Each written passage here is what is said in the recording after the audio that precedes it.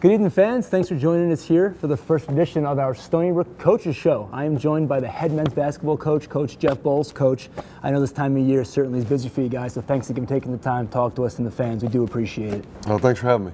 Absolutely. So, Coach, you're about 1 year in on the job now, just about the full calendar year. You and your family have kind of hopped over the country a little bit, but your first stop here on Long Island. So before we talk shop a little bit, what's it been like for you moving the family here to Long Island, the community, all that? Yeah, it's hard to believe a year's already been passed, and it's coming up on the 1 year for me. Press conference, in this arena, and I remember like it was yesterday, and I think coming in, I didn't really know what to expect, but the community, the fans all embraced me and my family from day one. And we love it here. I have a 14-year-old daughter, 10-year-old son, my wife, and we've really tried to make ourselves Long Islanders. We were able to go to Fire Island, Gilgo Beach, Montauk, go into the city for Christmas, and couldn't ask for a better first year. Awesome, excellent. So I'm glad you're enjoying the island here. Speaking of island, the facility here behind us, I know you love the energy we have here with the fans, the band, the students. How has that been for you playing here in this home gym? It was probably exceeded my expectations. I think, first and foremost, this is a phenomenal arena. It's a perfect size, 4,000. It's a brand new arena. And if a game day atmosphere was phenomenal, from the band to the cheerleaders to the dance team to the community, the student section. It was just a big time home court advantage for us. And going around the league and going around other places in the country, there's not too many places like this with a community that supports us. Excellent. Well, we're going to dive into the past season, talk a little bit further. But before that, we caught up with the women's coach, Caroline McCombs, a little earlier. So let's cut away for a second, see what she has to say about her season and a look forward at next year to come for them. Thanks, Chris. We're here with the women's basketball head coach, Caroline McCombs. And Coach, we're going to look ahead to the 2017-18 year in just a second. But first, let's take a jump back and take a look at the senior class that just graduated. 4 players. You had Krista Sconomeo, Corey Bain-Walker, Annie Scarrow, Biz Manor. Just what legacy did they leave behind, an example for these new players that are going to be coming in and leading the program next year? Definitely, Corey and Krista and Biz and Annie, just their senior leadership, this past season, playing with me for 3 years, Annie for 2 years, Corey and Krista just mainstays in our lineup, staples. Coaches always wonder when they're going to graduate, and you appreciate, the things and the contributions they've made to our program, throughout their career. And then you move into what is the off-season period here up until, summer workouts and those things start. What are you guys doing right now, and what are you looking for in your team in these, couple of months before the summer hits as far as improvement is concerned? Sure, it's just trust in the process. Every day trying to improve, doing a lot of things in the weight room, on the basketball court, adding in yoga once a week. So trying to have a variety and just, developing them overall. Our skill set's really important. Right now we're very young, and so just getting them on the court, getting them healthy, but every day just trusting the process, understanding that it's not going to happen overnight, but if you do these things every day, you'll see results. And you mentioned the youth of the team. Is that a huge part of what the staff is working on right now as far as just getting them comfortable within the college game so they can really excel to their talents on the floor when games come around? Sure, everything we're doing. We're the leaders. Aaliyah will be our only senior on the roster next year, so we're just very young. So we really have to develop them, like I said, every day on the basketball court. It's fun. It's exciting to see that process already beginning. And we don't have enough to play pickup yet. We'll do that in the summertime when our newcomers get here. But really, it's individual skill development, strength and conditioning, and getting us healthy. And you mentioned yoga. I guess it's a non-traditional thing as far as workouts are concerned. What benefits does that have for an athlete in the off-season as far as getting ready for the season? Yeah, just their flexibility, strength in a different way. Yesterday was our first day actually being able to do it, so we'll be doing that once a week for the next few weeks. And it's something that they really enjoyed doing, so I think that that's just another way, just taking a break. We work on mobility throughout the season, but just we did an hour and 15 minutes of yoga, so I think they'll continue to see the benefits the longer that we do it. And the roster is going to fill out in the summer when you get your newcomers coming in. Going through the incoming freshman class here, first you have Kenzie Boucher out of Pittsburgh. What does she bring to this program? well, she's a front court player for us, so really excited about bringing in another post player. She's strong, she's physical, she runs up and down the floor tremendously well. She can shoot the 15-foot shot, and she's a winner. And we'll say that about all of our young ladies that we're bringing in. Comes from a very well-respected high school program in Mount Lebanon High School, but just everything that she does encompasses what a student athlete looks like at Stony Brook. And then moving forward here, you have Chance Cherry, a guard out of Georgia, coming in, looking to fill in the backcourt that you mentioned from Corey and Krista graduating. What does she bring to your team? She's a point guard. Her team lost in the state championship game in Georgia this past season, so she's tough. She's a defender.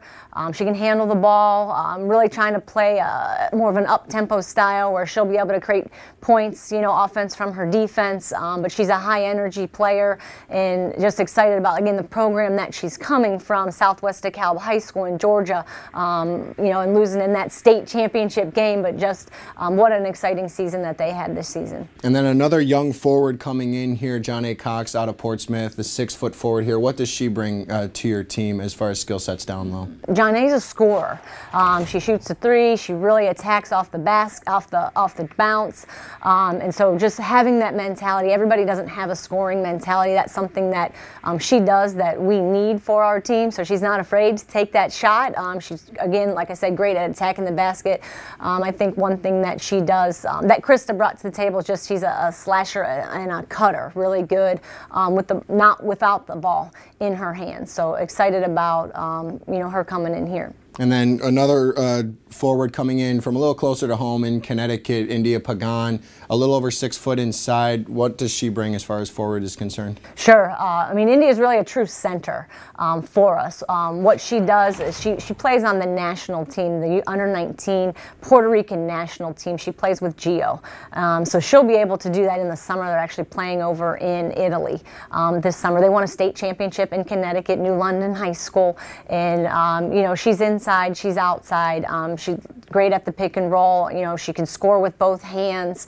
Again, something that we struggled with our inside play with some injuries this past season. So she's able to come in and really be that force in the paint for us. And then a second Pittsburgh recruit, Haley Zeiss, a 5'10 guard. What is she bringing to your backcourt? Haley's grit, Haley's toughness, Haley's a winner. Again, they played in the state championship game this past season. They won a WPIAL championship, which is in Western Pennsylvania, a very big deal. I've known Haley since she was this tall, coming to our camp when I was at the University of Pittsburgh. So, Haley finds a way to win anywhere that she's been and everything that she's done. So just excited about, her energy, her toughness at the small forward position. One more player coming into your squad as far as JUCO players are concerned, Cheyenne Clark, a forward out of Mohawk Valley. Cheyenne actually led the nation in rebounding this past season. 19 rebounds a game, 19 points a game. She's high energy. She's a hybrid four. Her team lost in the Final Four of the Junior College National Tournament. So, like I said, having that players that can come in from winning programs, but she's just that rebounding presence that we haven't had, that we need in just being able to defend multiple positions as well. Well, thank you very much, Coach McCombs. The future is bright with some fresh, talented faces coming into your Seawolves women's basketball team. Back over to Chris. He has more with Coach Boals.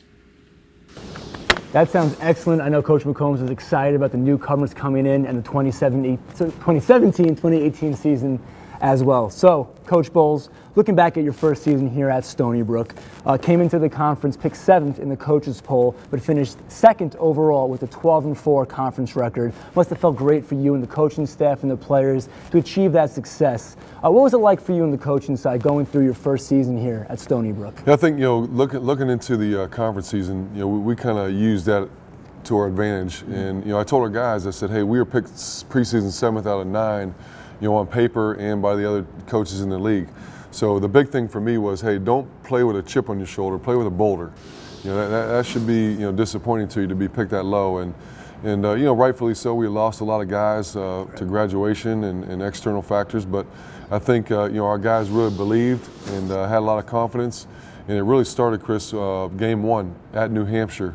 We were one of 2 teams to go 3 out of 4 on the road.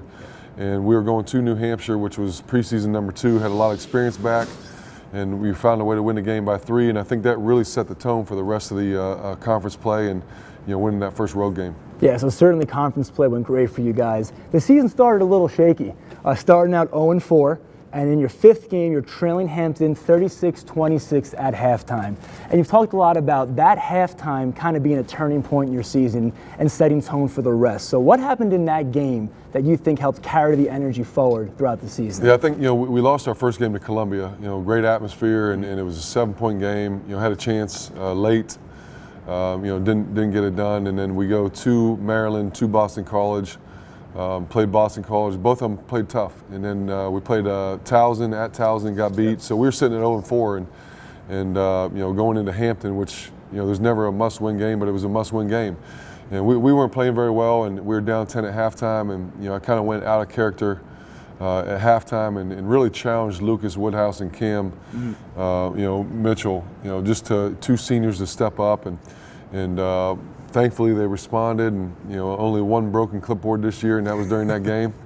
But I really respect those 2 for leading us in the second half, and we outscored them by 20, won the game by 10. And I really think that set the tone for the rest of the season. Absolutely. Certainly that point forward, the team just played with a certain energy and aggressiveness you saw both at home and on the road, which certainly helped. So looking for next year now, let's talk about 2017-18 a little bit. Going to open the season on November 11th, taking on the Maryland Terrapins at the brand new Nassau Coliseum. That's got to be kind of a treat for you and the staff and the players to go help open that facility and be one of the first college basketball games to happen there at the new Coliseum. Yeah, it's going to be a great atmosphere, and anytime you can go into an arena like that, and we like to think we're Long Island's team, and a chance to go down there and open that arena against an opponent like Maryland will definitely be a challenge, but it'll be exciting. I think the first college basketball game in that arena.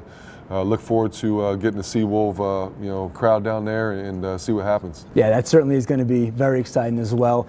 You talked a little bit about losing your 2 seniors, Cam Mitchell, Lucas Woodhouse, but a lot of guys are coming back next year. And a couple of guys in particular I want to get your thoughts on. First off, it's Akwazi Yeboah, coming off of his redshirt freshman season, especially how he ended the season. Over the last 6 games, he averaged 15 points and 8 rebounds. How do you want to see him develop and keep that energy going into his sophomore campaign? Yeah, if you look at those 2 seniors, it's going to be a big loss. Definitely leadership-wise, and Lucas, really carried us. But Akwazi down the stretch was probably our second best player, and the things he did early in the year as a freshman, he went through kind of a freshman slump per se in the middle of the year, and then at the end he really closed strong. And we were going to him on the block, running plays for him, and I think the momentum leaving at the end of this year, going into next year, will be huge for him.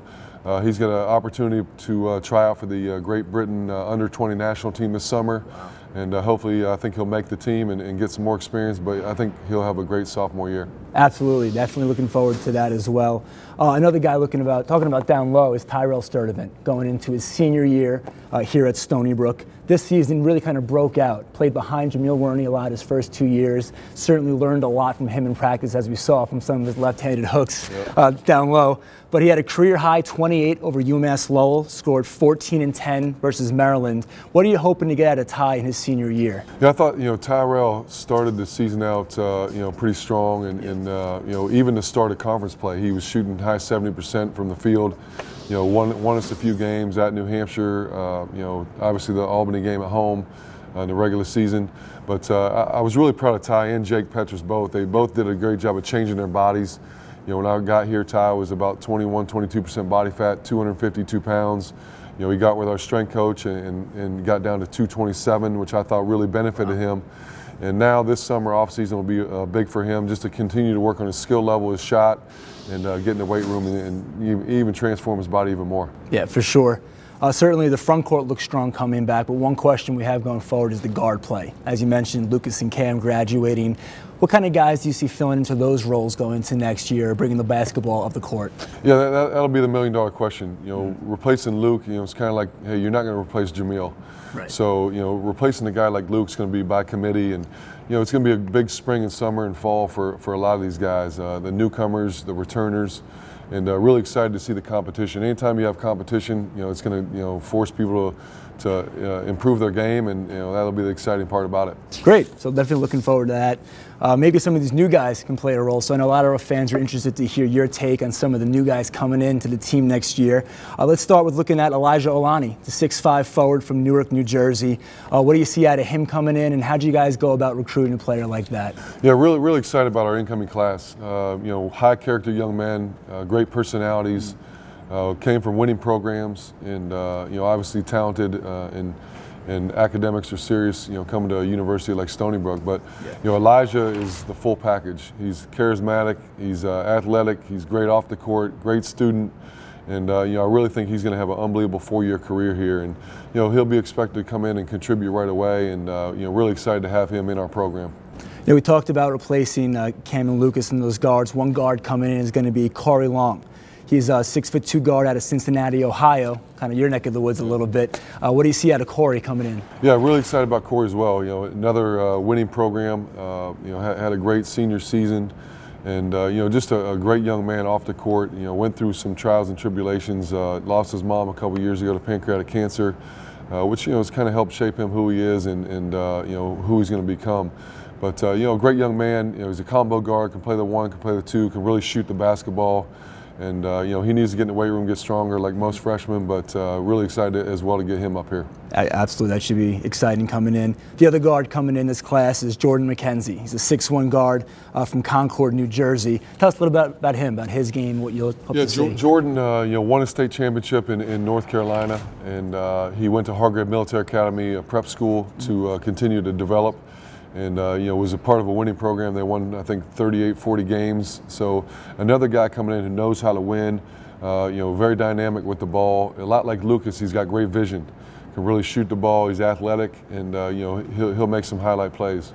Looking forward to those two guys coming in, see them compete for those guard spots next year. And the big man coming in, Anthony Echefu, 6'8" forward from Westchester, Pennsylvania. A lot of our fans might know that name from his brother Daniel, who was on the Villanova championship team. So tell us a little bit about Anthony coming in. Yeah, Anthony, we were excited. When I first saw Anthony, I didn't think we can get him, and we did a great job of just staying in there, building a relationship with him, and as you mentioned, his brother plays for the Washington Wizards, and Anthony was on a team at Westtown who won a state championship, another successful program. So he knows how to win, knows what it takes. Has played with other great players, and hopefully, like his brother grew a couple inches in college. He's 6'8", 230 pounds right now. So, just a really athletic guy, can shoot the ball from the perimeter, and he'll be a big presence for us inside. Well, I know you're very excited about this recruiting class coming in. Obviously, a lot of talent. Looking forward to them. That just about wraps it up, fans. That's all we got here from Coach Boals. So I want to thank you for your time, Coach, coming in. I know you guys are busy, but it means a lot to us. You take the time to sit down and talk to us a little bit. So thank you. My pleasure. And, like I said, the first year was awesome. Next year, we're really looking forward to it. And go Seawolves. Absolutely. Before we cut away, we got some prizes for you. So all of our season ticket holders who either renewed or purchased season tickets before today's show were entered to win our raffle. So let's cut away right now, give out those prizes. But fans, thanks again for joining us. We'll see you real soon. And let's go Seawolves. Hey Seawolves fans, here are the winners of our season ticket holder sweepstakes. Congratulations to David Lippy. You've won a round of golf with head coach Jeff Boals and assistant coach Gino Ford. Next one up is Marianne Newfield. You have won Jamil Zwarny signed bobblehead. Congratulations. And Loretta Diamond. You have won tickets to Nassau Coliseum to our game against Maryland on November 11th. Next up, Maggie Shady and Robert Margolin. You have won VIP suite tickets to a regular season game. Congrats. Next up, Chris Damianos. You have won a Jamil Warney framed jersey. Next we have Joseph Topek. You've won a signed Island Federal Credit Union arena seat.